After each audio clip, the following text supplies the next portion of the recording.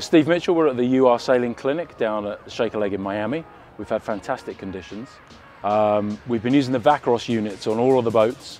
So we've got 10 units that we use, download the data every day. The data goes off to a super nerdy guy who does these amazing reports for us. And the kids don't normally get that at a clinic, especially at a youth clinic, but they see it on Sail GP, America's Cup, all of the things, Olympics. They see tracking data, they see speeds. What is all of that stuff? How do we use it?